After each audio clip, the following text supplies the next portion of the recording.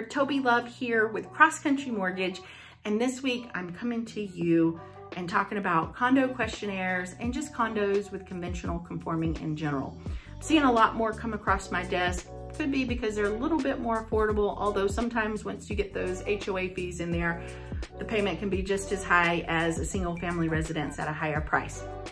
Before I jump into all of that, if you're finding value in my videos, please like, share, and subscribe. I would greatly appreciate it.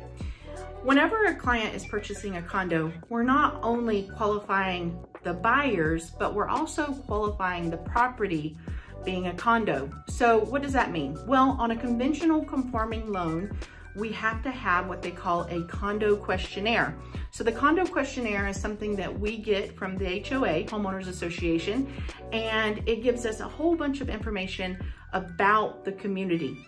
Now, what happens once we receive that is it goes to our condo department for review. We have one of those.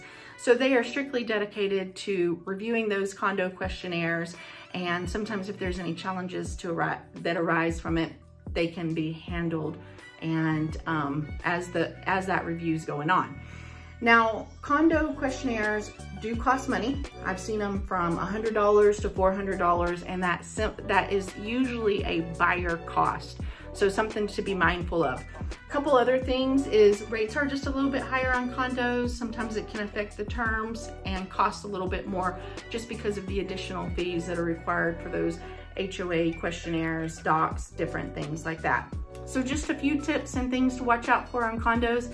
If you have any more questions about it, please don't hesitate to reach out, and I'll see you soon. Bye.